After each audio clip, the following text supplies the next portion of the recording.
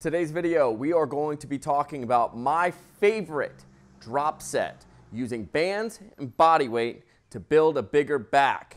When we think about building muscle, hypertrophy, we need three big things, right? We need an external load, we need the ability to break down muscle tissue, and we need to be able to create external stress. It's one reason why I really like using drop sets, because we can go from higher rep hard movements to a little bit easier, to a little bit easier. And when we get into that muscular stress, we want to be extending the time domain out or extending the number of reps out that we're doing.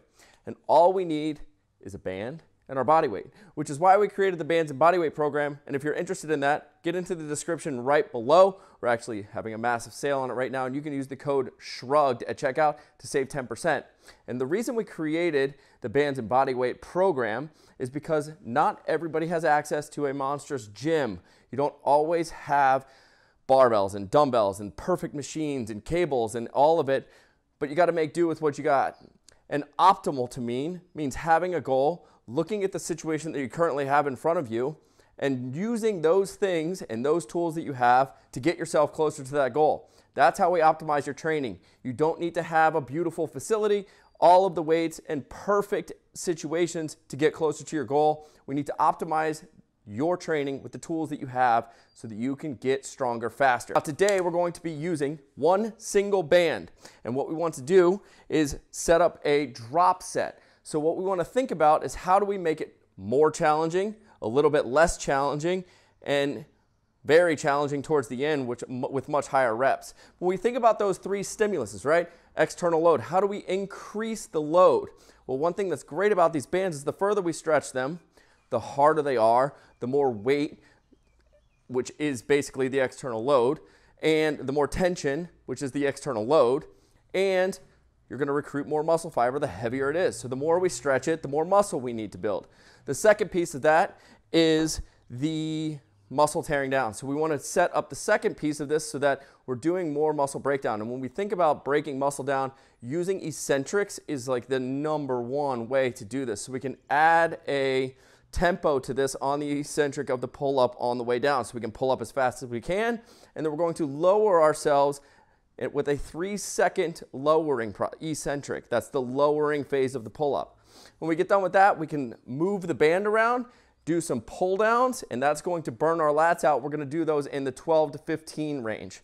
So the very first thing we want to think about is how do we set this band up in a place that we can then use it and use the tension on the band against our body weight so that we have to have more musculature to pull, and as this band stretches, the harder it's going to get. So we want to use this band. Lucky for me, I've got this squat rack, and we can pull it, and as we pull it up, we're going to set it above our traps. Now, if you don't have a squat rack with J-clips that you can set it into, there's plenty of things. Anything that's fixed to the ground that is not going to be moving is going to be a great thing. If you have a bunch of weights, heavy kettlebells, heavy dumbbells, or just something outside that is fixated to the ground, is going to be a great tool for this. You can come up here, and as we come up, we're going to do a set of 5. And you see each rep, as the band extends, becomes significantly more difficult as we go up.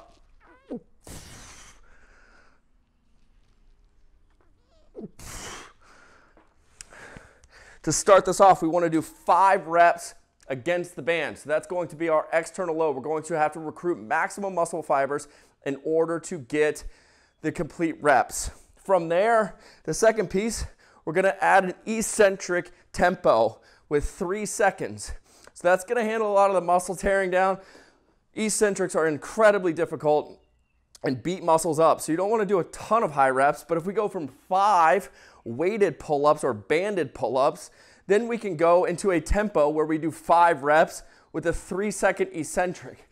So we're up, pull, 1, 2, 3, up, 1, 2, 3, up, 1, 2, 3. And we're going to do 5 of those.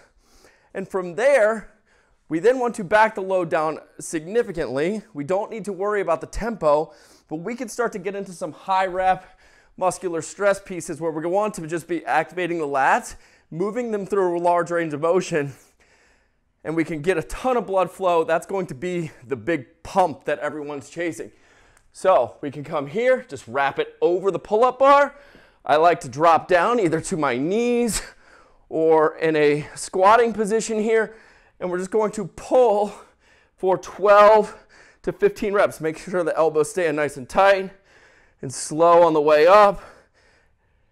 Now at the very bottom, it's really nice if you can hold a contraction here, working on a little bit of isometrics, and already you can start to feel your back, all the musculature activating that you weren't able to do in the heavier reps, because this lighter rep, as the tension grows and the band stretches, we're able to get a big contraction and a lot of blood flow to the back. So that's your drop set for building a bigger back with bands. The Bands and Bodyweight program is in the description. Go check it out. Use the code SHRUGGED to save 10%, as well as your ability to use bands and your body weight to grow a big back. Hit this drop set. 5 banded pull-ups, 5 pull-ups with a 3-second eccentric, and then